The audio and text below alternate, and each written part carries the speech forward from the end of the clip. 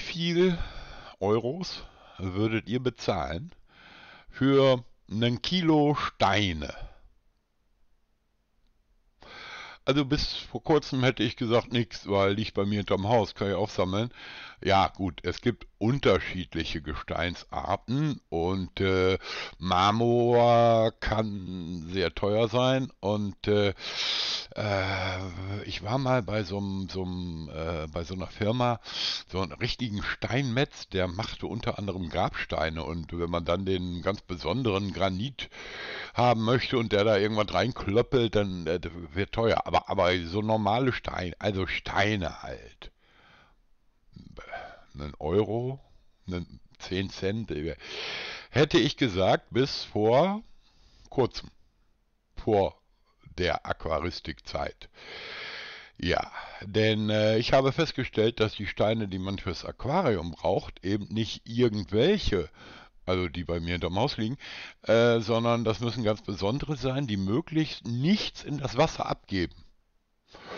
Insofern klappt das mit den Kalksteinen von hinterm Haus schon mal nicht, weil die lösen sich auf. Kalk ist wasserlöslich, ne? Ja, und dann habe ich mich natürlich schlau gemacht und ganz viele YouTubes geguckt und festgestellt, man kann für einen Kilo Steine auch 10 Euro, 20 Euro, 40 Euro oder sonst was ausgeben. Man kann auch speziell modellierte Riffkeramik kaufen. Mit dem Wort Keramik habe ich immer so mehr Porzellan verbunden, irgendwie ein Kaffeeservie oder so. Gut, damit kann man auch so Strukturen basteln, modellieren. Dann wird es richtig teuer. Also mit anderen Worten, es wird teuer. Und ja, ich habe dann so bei meinem kleinen Aquarium überlegt, also ich bräuchte wahrscheinlich so 30, 40, 50 Kilo Steine. Nicht Marmor, ne, sondern eben diese da für so ein Aquarium. Und ob die dann 10 Euro kosten oder 40 Euro kosten, weil dann hätte ich für ein Tausi Steine da drin. Kann doch nicht sein, oder? Ja, okay. Was ist draus geworden? Film ab.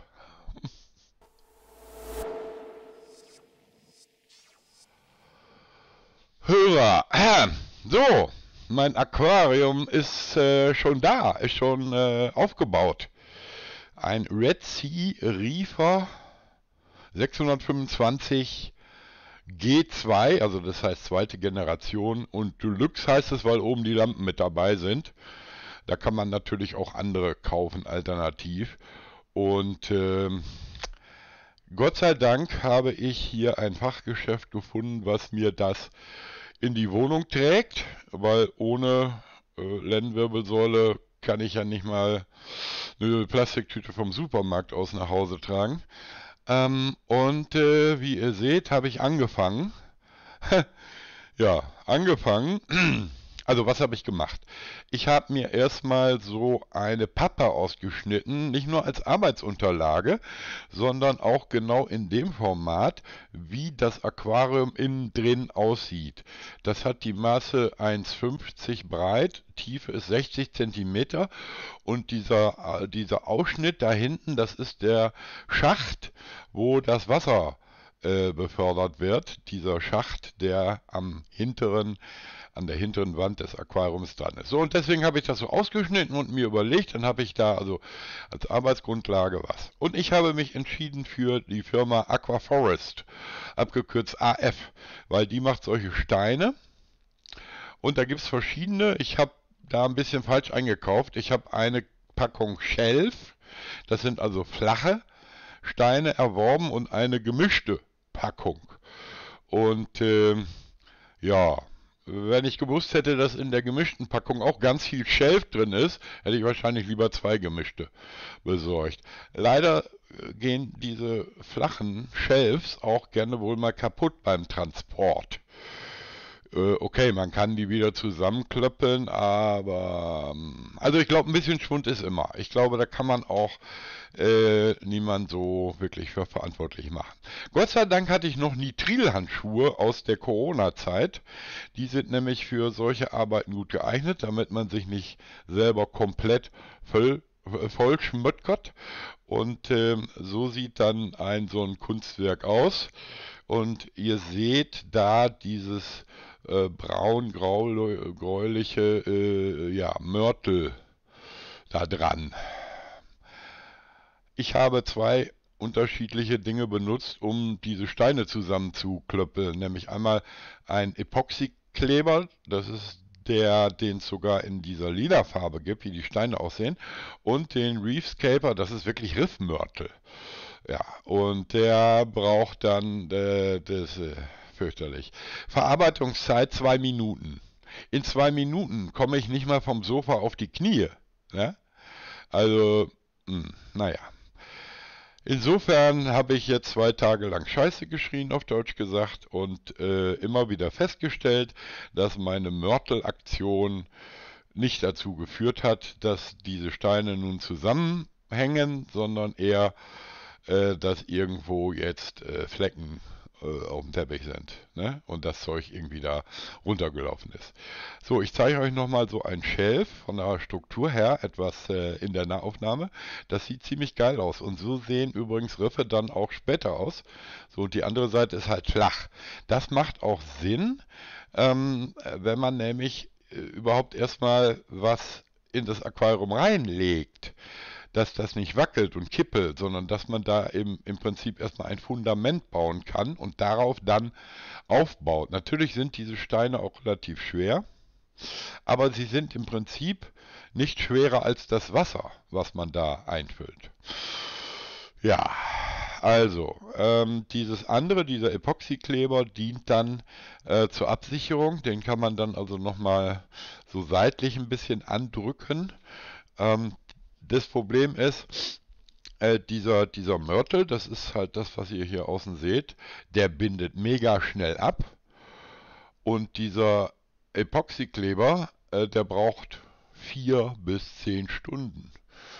Ja, und insofern, naja. Gut, was dann auch noch reinkommt, ist Sand. Ich habe mich für sogenannten Live Sand entschieden. Der ist also aus dem Ozean rausgebaggert. Mit dem Vorteil, dass da auch Bakterien drin sind, die so ein Biosystem namens Aquarium braucht. Das füllen wir natürlich später ein, erst dann, wenn meine Aufbauten hier stehen.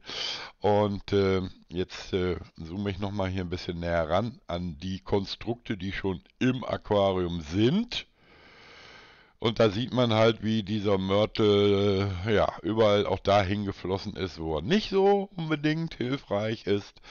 Also ich denke mal, meine Karriere als Maurerpolier, die ist, ja, ne, das wird nichts. So, jetzt leuchte ich nochmal von unten mit meiner Taschenlampe.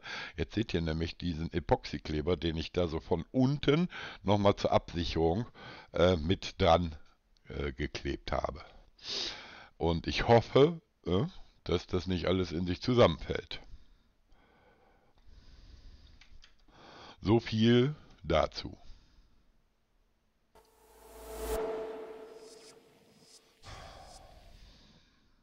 Also, ein erster Blick in meine Bemühungen, wie ihr wisst. Ich habe es ja schriftlich im Zeugnis, er war stets bemüht. Aber eins sage ich euch. Ich dachte ja, dass dieser Aufbau Spaß macht. Ich erinnere mich an Modellbahnzeiten, wo es im Prinzip auch das ganze Leben lang darum geht, zu bauen, anstatt mit dem Zug im Kreis zu fahren. Das Bauen, also der Weg ist das Ziel. So dachte ich auch hier.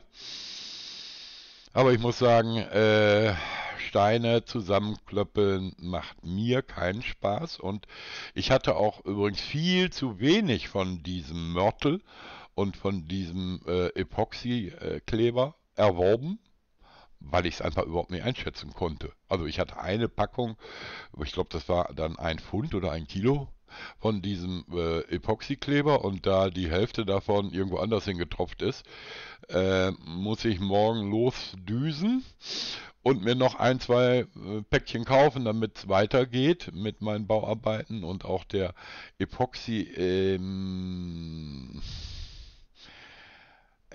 Ich bin halt zu blöd. Also was heißt nicht zu blöd? Also schon, aber ich habe halt da keine Erfahrung mit. Und deswegen werde ich jetzt am Wochenende, ich hoffe, dass ich morgen ein neues Aquaristik-Fachgeschäft entdecke. Da mache ich auch ein Filmchen dann, falls Sie mich da filmen lassen. Und ja, da muss ich dann ganz schnell noch so zwei Päckchen Mörtel holen und dann weiter rühren. Und so ähm, sieht dann mein T-Shirt aus.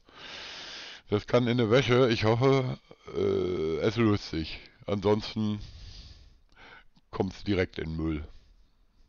Gut, also ihr habt gesehen, das Aquarium ist da, geliefert und dazu und zu dem Shop, wo ich das gekauft habe und die mir das freundlicherweise wirklich hier hingetragen und aufgebaut haben, grob, ne?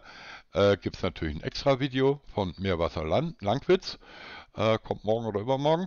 Und das Innenleben, was da in dem Schrank drin ist, das ist auch noch nicht komplett. Da muss ich auch noch einige Dinge erwerben und das dann verschlauchen, oder wie das heißt. Das machen wir dann auch nochmal. Ja, und wenn ich dann mit Mörtel und Epoxy ein bisschen virtuoser umgehen kann, dann mache ich vielleicht sogar mal ein Video, wo ich klebe, damit ihr euch richtig schlapp lachen könnt, wenn wieder alles zusammenstürzt. Bis dahin, bleibt schön gesund und so, ne? Ciao.